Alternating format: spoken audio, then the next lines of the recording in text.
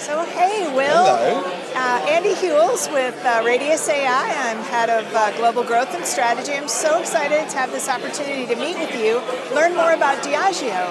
Diageo is the world's largest alcoholic manufacturing company, and you are their innovation manager, global innovation manager. Tell me a little bit more about yourself and about the company.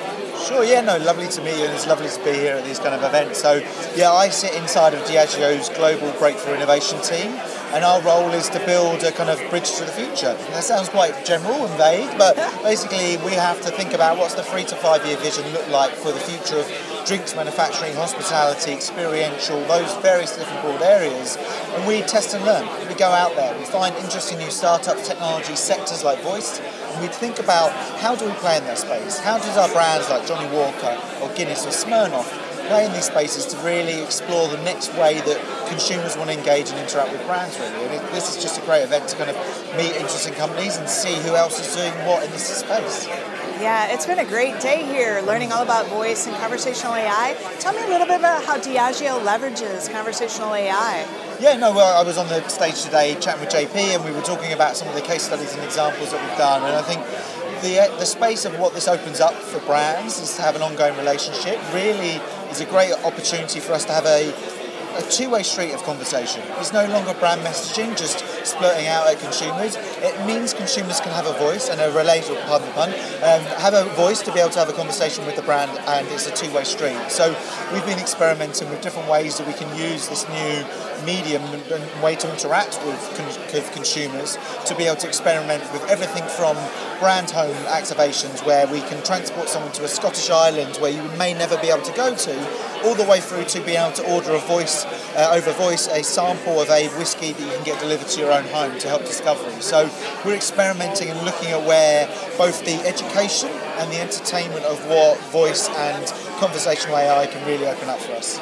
Yeah, that's so fascinating. And today we learned more about, too, how voice AI opens up accessibility. So it doesn't matter where you live or what language you speak, or, you know, even if you could afford to put fingers on glass or on a keyboard, you have your voice. Yeah. Everybody has a voice, and that really changes the game. So tell me a little bit more about, you guys are in... You're in a business where like 40% of the purchases in a convenience store are alcohol, right?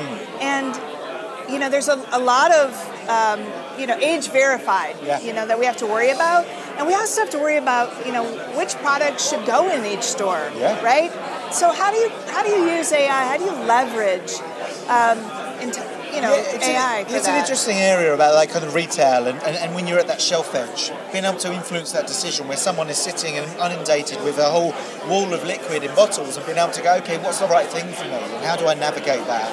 And we do it in a couple of different ways, both from a visual merchandising standpoint. We've got a few tools that we can be able to, because we don't have any retail stores ourselves, we are sold through everyone from big kind of Walmarts or Asda's of this world to Tesco's to various different retailers, and we need to think about how does our product show up on shelf?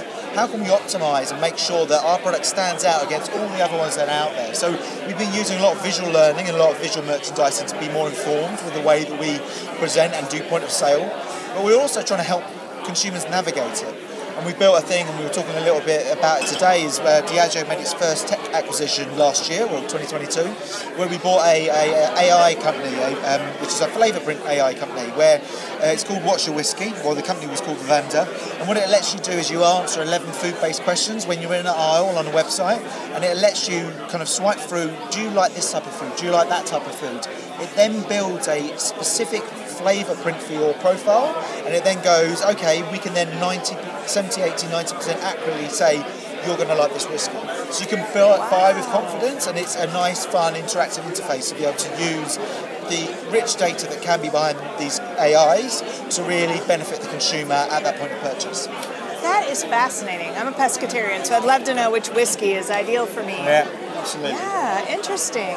So tell me a little bit more about you. Like, what's your background? A fun fact about you. How did you get into this business? Yeah, and I've been chatting to a lot of people here. People come from so many different backgrounds. That's what's really great to have these events again in person. And I've been at Diageo for 4 years now. I previously have been agency side, so I moved client side about 4 years ago. And my background's in creative technology, and I'm also very openly as a kind of dyslexic. I embrace dyslexia, and I think dyslexia is a great superpower for people that think alternatively, that can bring new ideas to the table and be able to look at a problem and then flip it on its head and look at that intersection of creativity and technology. That I can speak to the techie people, but I can also then try and think about what's the creative wrapper that we put on these things to really benefit people, not just doing tech for tech's sake. And I think my lateral and alternative thinking as a dyslexic has been great for me in my career to get to where I am today. And there's lots of other people who've got very similar stories like this, that really people are no longer the kind of single vertical job career progression. It's very open now. People can go in so many different ways to get into passion and enthusiasm about what the jobs they do and how they do it. That is a fascinating story. I think you're in the ideal role as an innovation manager. Do you have any predictions for 2023 in terms of either technology or where Diageo is going to land? I think it's great, like being at CES, being at these conferences, you get inundated with information, inspiration about what's going on out there, and both from today and also walking the floor. I think we're just starting to see a real shift now from both from a kind of a usability, but also reducing complexity around the smart home. We've all been there, we've all got smart assistants now, they've got smart light bulbs, smart TVs, too many things that are too smart sometimes. What we're seeing in a lot of the conversation and that's happened over the last couple of days is about simplicity for the end user. I don't want to have millions of apps to be able to control everything. If I know what I want to do, I should be able to have a smart home that comes together. And there's a lot of talk on the show floor today was about Matter. Matter is a new language that will go across Amazon, Google, Apple, various different smart home ecosystems to be able to work together as one single benefit for the end consumer. And I think that's going to be a really fascinating space of what that's going to do for voice going forwards. You're absolutely right. Building an ecosystem is so important, and making artificial intelligence easy and fun is what it's all about. So I'm so delighted to have this time with you. Thank you for sharing with me today. Of course, lovely to meet you. Thank you for having me.